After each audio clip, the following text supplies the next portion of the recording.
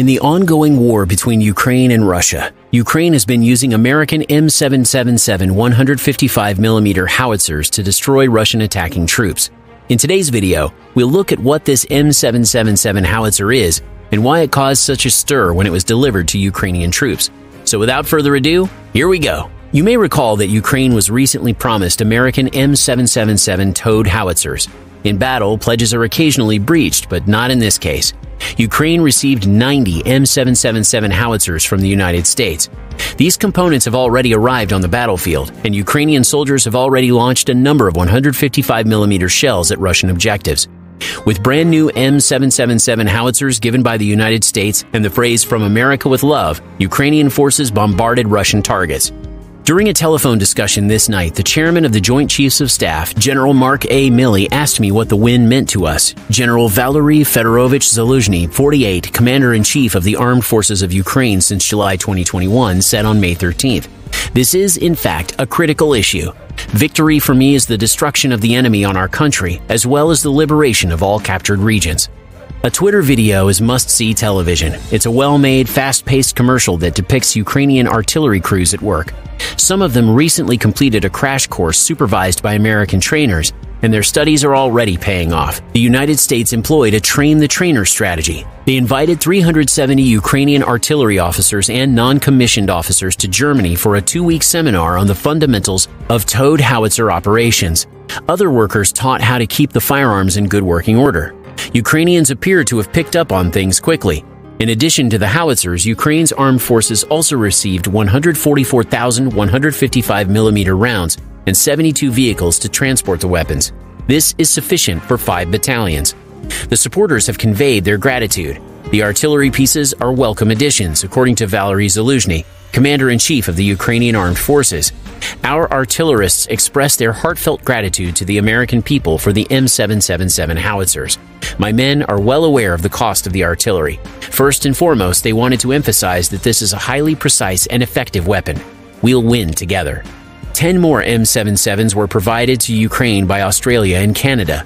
The cannons are lighter than prior generations of American towed howitzers since they are made of titanium. This makes airplane and vehicle transportation easier. It only takes 6 minutes to lay the gun after the towing vehicle has disengaged it, and then the crew may begin firing. Since 2008, the M777 has been used by the U.S. Marine Corps and Army as field artillery.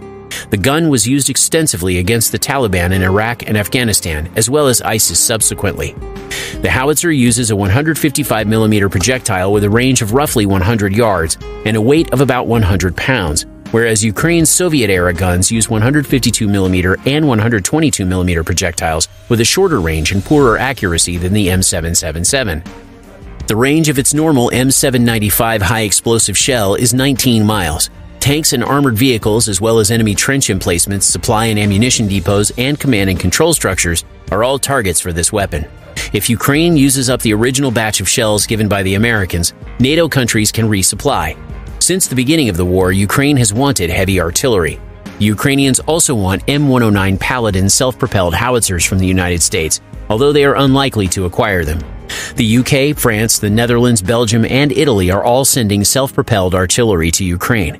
As the conflict in Ukraine becomes more of an artillery duel between Russia and Ukraine, the defenders will have to concentrate more on counter-battery fire. Another NATO member has stepped up to the plate in this situation. Germany is to supply counter-battery radar to Ukraine to assist in the destruction of Russian artillery. According to the German military, the Cobra system they will deliver can spot 40 enemy artillery sites, mortars, and rocket launchers at a range of 62 miles. These artillery systems will be put to excellent use by the Ukrainians. They will assist the defenders in pinpointing the adversary. Additional individuals can attend an impromptu artillery school in Germany and apply what they learn to further equip Ukrainian field artillery soldiers. This significant development could help Ukraine win the howitzer conflict. American howitzers making a difference. After contributing 90 M777 155mm howitzers and hundreds of thousands of 155mm artillery shells to Ukraine, the U.S. military has become the single largest donor of artillery guns. The weapon systems have improved Ukraine's long-range firefighting capabilities, allowing commanders to strike targets far beyond enemy lines. Last week, as the Russian military attempted to ford the Severodonetsk River many times, the Ukrainian military responded with barrage after barrage of lethal fire, destroying about 80 tanks, armored personnel carriers, and infantry fighting vehicles. We feel the howitzers are having an effect, especially in Kharkiv. Is that really the only reason? I don't think we'd go that far, but we do feel that the systems they're getting, not just U.S. systems, but systems from other countries, are absolutely helping them regain some momentum and reclaim some territory, a senior U.S. official said at a Pentagon news briefing. The Ukrainian military has made excellent use of its recently acquired artillery. According to the Ukrainian General Staff, an artillery barrage against the Russian 810th Marine Brigade's field headquarters on last Wednesday killed 3 and wounded 14 Russian officers, including the brigade commander, acting brigade chief signals officer, 2 battalion commanders, and 1 artillery commander. However, both teams have suffered defeats. A tactical unmanned aircraft system dropped a munition on top of a Ukrainian M777 155mm howitzer, according to a video released by the Russian military. This isn't to argue that both sides aren't losing. They are in terms of both forces and equipment and weapon systems.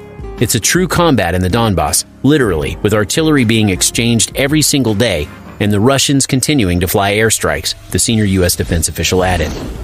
Other artillery to Ukraine. A senior Defense Department official said 3 days ago at a Pentagon news conference that the U.S. provided 155mm M77 towed howitzers, as well as other kinds supplied by allies and partners to Ukraine, are having a significant impact on the battlefield. However, the United States military isn't the only one supplying artillery to Ukraine. Long-range firing systems have been requested and obtained by the Ukrainian military from various NATO countries, including France, Canada, Belgium, the Netherlands, and the United Kingdom. The Pentagon has committed 90 M777 150mm howitzers to Ukraine, while Canada and Australia are deploying dozens more of the same type of artillery. The UK has also committed 12 AS-90 150mm armored self-propelled artillery pieces, while the French military will supply 12 Caesar 155mm trucked self-propelled howitzers to their Ukrainian counterparts. 3 additional NATO countries are supplying Ukraine with self-propelled howitzers. PZH-2000 SP 155mm self-propelled howitzers, or M109 Paladins, are being sent to Ukraine by Italy, Belgium, and the Netherlands. The UK has also committed 12 AS-90 150mm armored self-propelled artillery pieces, while the French military will supply 12 Caesar 155mm trucked self-propelled howitzers to their Ukrainian counterparts. 3 additional NATO countries are supplying Ukraine with self-propelled howitzers. PZH-2000 SP 155mm self-propelled howitzers, or M109 Paladins, are being sent to Ukraine by Italy, Belgium, and the Netherlands. This concludes the video for today. What are your thoughts on the M777 howitzer and the ongoing conflict? Tell us in the comments area below and hit the like button while you're at it. We hope you enjoyed the video. If you'd like to see more, subscribe to our channel and press the bell icon. Thank you for taking the time to watch this video. We'll see you in the next one.